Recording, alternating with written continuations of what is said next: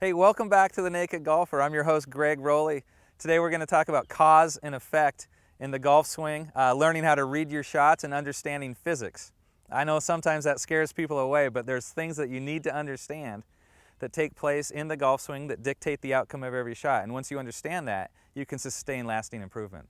I think what happens a lot of time is people memorize the golf swing almost like it's a dance step, and they just mimic a motion that they see, but don't understand the physical processes that A, occur in the body, and B, occur in the flight of the ball, and work those things together to understand what happened, what went wrong, what went right, so you can sustain improvement, you can repeat a motion, and more importantly, maybe save a sinking ship when you're on the golf course and things just don't seem to be going right. We've all had those days where you can just scratch your head all you want, but not figure out how or why or whatever, and sometimes it's just, it's a hopeless feeling. I think you might know what I'm talking about. So the first of those forces of nature, the physics behind the golf swing, is what we call club path.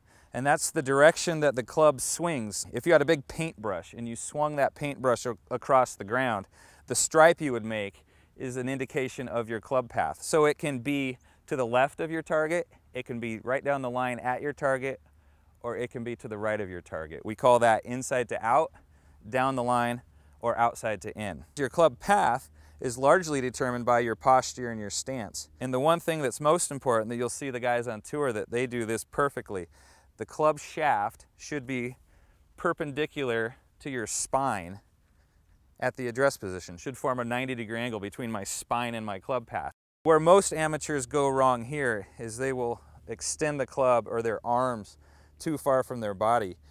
Gravity should always tell your arms where to hang.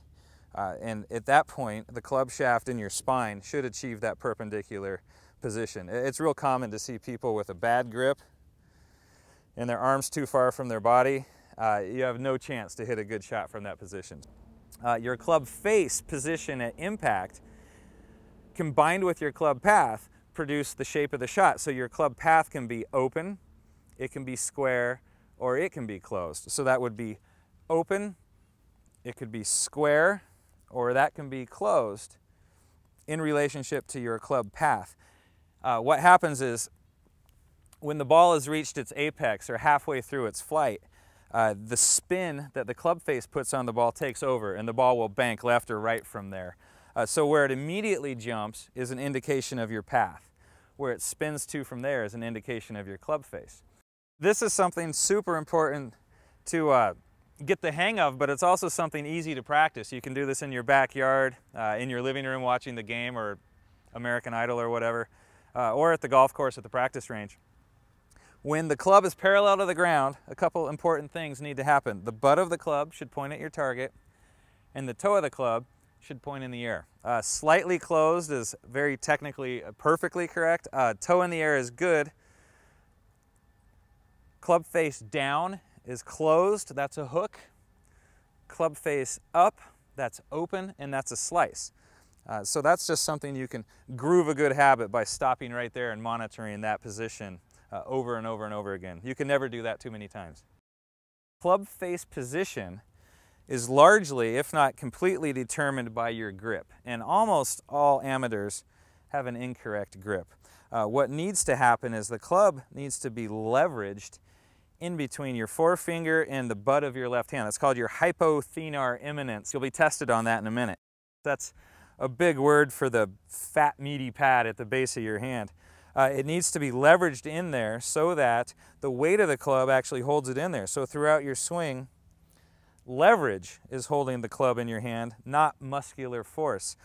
Most amateurs hold the club in their left hand in this position, which requires a grip to hold that in there, and that tenses up these muscles all the way in through your upper torso, and there's just no way to swing a club quickly or generate club head speed with muscles being used that shouldn't be. So grip largely is determined by the position of the club head or the grip in your hand in relationship to that. The right hand is hugely important as well. You've got your radius and your ulna bone, and most amateurs grip the club in a position where their hand is on top of the club like this. And what happens is these two bones are now crisscrossed. If the right hand is underneath the club like it should be, now these two bones are parallel.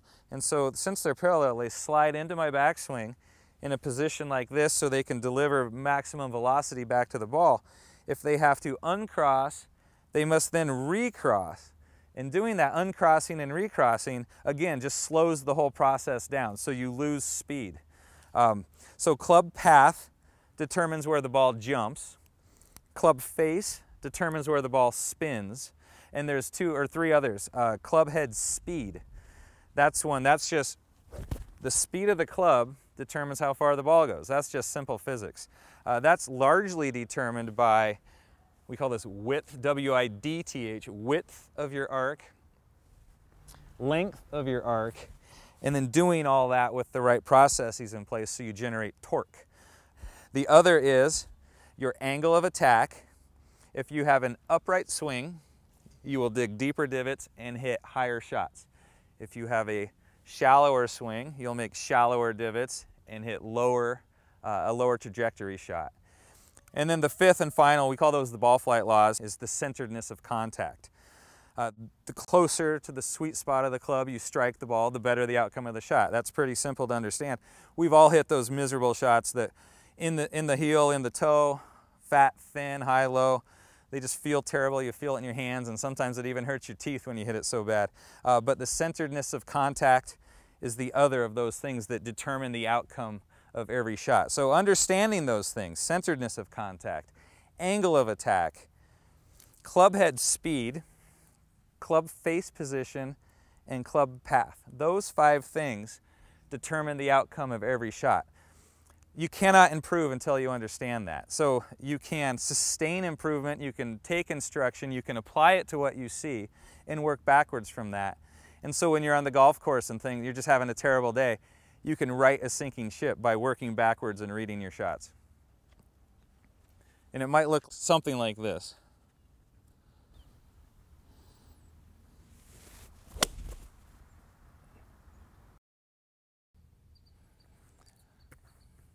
Blue, 42, it's hot.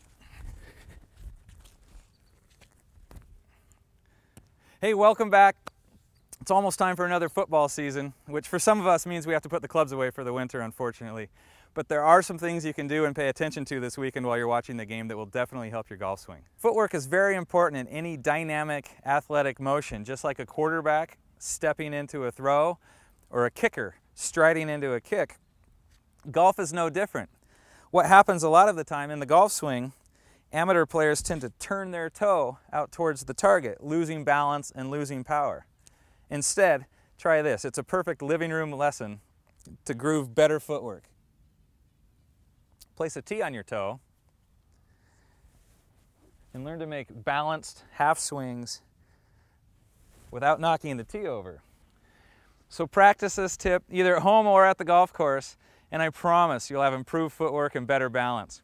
Next time, we'll talk about golf and basketball and why making 10-foot putts is just like shooting free throws.